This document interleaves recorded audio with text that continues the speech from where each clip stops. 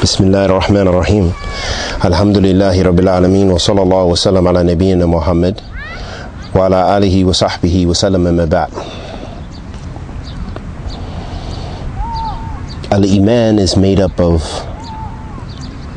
statements of the tongue,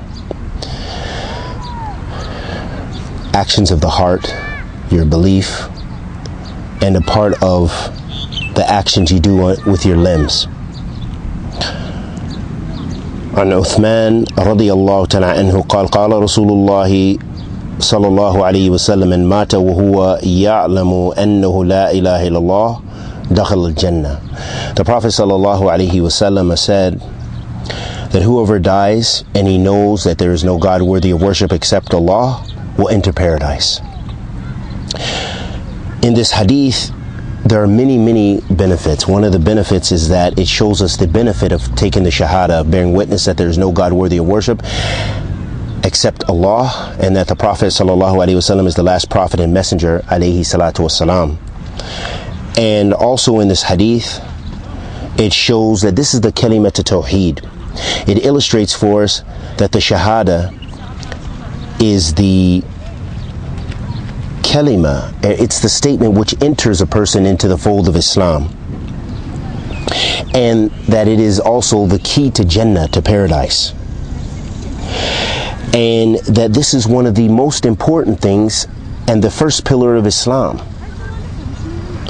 And on top of that, the Muslim will gain forgiveness for all of their sins when a person enters the fold of Islam and utters the shahada, with meeting the conditions of the shahada, that they're truthful, that they say it based upon knowledge, understanding its meaning, and that they have sincerity in their heart to Allah subhanahu wa ta'ala.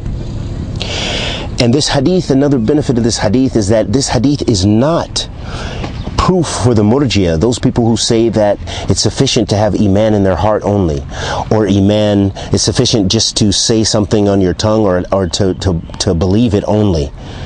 This is not a proof for them in their belief, and this goes against the consensus of Ahl Sunnah wal Jama'ah. And Allah subhanahu wa ta'ala says, which shows us that there are so much other evidence, there are so many other evidences which illustrate for us that this is not true, that it's not sufficient just to take one hadith and use it as an evidence to establish your creed upon it, to say that Iman doesn't fluctuate, or to say that Iman is only comprised of knowing and understanding, or that it's only comprised of just a belief in the heart. No, it's not sufficient to just take this hadith and run with it, but rather we have to look at other nusus. For example, Allah subhanahu wa ta'ala says fi kitabil kareem, innamal mu'minuna alladhina idha dhukira Allah wajilat qulubuhum wa idha tuliyat alayhim ayatuhu زادتهم إيمانا وعلى ربهم يتوكلون الذين يقيمون الصلاة ومما رزقناهم ينفقون أولئك هم المؤمنون حقا. Allah subhanahu wa ta'ala says in Surah Al-Anfal, Allah subhanahu wa ta'ala speaks about the traits of the believers. He says subhanahu wa ta'ala, verily the believers, they are those who, when Allah is mentioned, that their hearts fill up with fear. And then if one of Allah subhanahu wa ta'ala's verses are recited, that their hearts fill with Iman, and upon their Lord they rely, they put their trust in their Lord. They are the ones who establish the prayer, and from their rizq that Allah has provided for them, they spend it. They spend it in the cause of Allah subhanahu wa ta'ala. They are the Muslims, they are the believers, the truthful believers, or the real believers, as Allah subhanahu wa ta'ala says, Ulaika humul mu'minun haqqa. Those are the real mu'mins, the real believers in Allah subhanahu wa ta'ala. So Allah subhanahu wa ta'ala has made in this ayat, has showed us that deeds are a part of Iman, that tawakkul is a part of Iman, that actually doing actions and deeds, that remembering Allah is a part of Iman, that the heart of the believer is filled with fear of Allah subhanahu wa ta'ala when He is mentioned, that reading and reciting the ayats, and these are physical things, are part of Iman, and that establishing the prayer, which is a physical action of ibadah, and also upon the tongue, and also requires the heart, that is also a part of our deeds. So it shows us that deeds are a part of Iman. So that shows us why it's imperative, and that Ahl Sunnah, they look at all of the nusus, and they take their creed from all of the nusus of Allah subhanahu wa ta'ala, but they don't just run with one hadith, one ayat, and try to build their whole creed based upon that. The Prophet ﷺ said, which also illustrates for us that Iman is a part of, that Iman is comprised of deeds. قال صلى الله عليه وسلم الإيمان بدع وستون شعبة أعلاها قول لا إله إلا الله وأدناها أماتة أذى عن طريق والحية شعبة من الإيمان.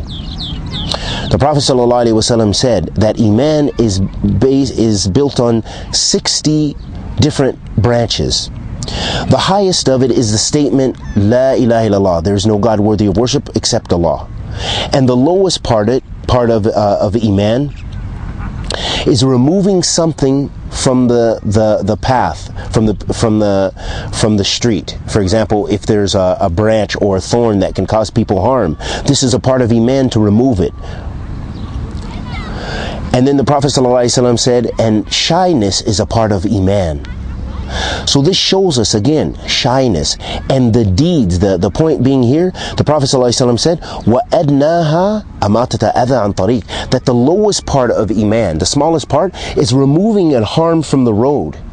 So it shows us that that is an action, and an action is a part of Iman, because the Prophet ﷺ said, Al-Iman bid'u wa sittun shu'bah. He said it is 60 parts, and the highest of it is saying the Shahada, and the lowest part of it is removing something harmful from the road. So it shows us that removing something is a part of Iman, and that actions are a part of Iman. And this contradicts the madhab and the methodology of the people of innovation and bid'ah, because they believe, they just take a part of the nusus. They take whatever seems to support their creed, whatever seems to support their madhab, whatever seems to support their minhaj, and they run with it. But instead of looking at all of the Quran and all of the Sunnah of the Prophet ﷺ, whether it's a part of the authentic Sunnah of the Messenger of Allah ﷺ or not. And we ask Allah the Almighty to accept our good and forgive our evil. Anything I said was correct was from Allah subhanahu wa ta'ala. Anything I said that was incorrect was from myself and the shaitan. Wa sallallahu wa sallam ala nabiyyina Muhammad wa ala alihi wa sahbihi wa sallam.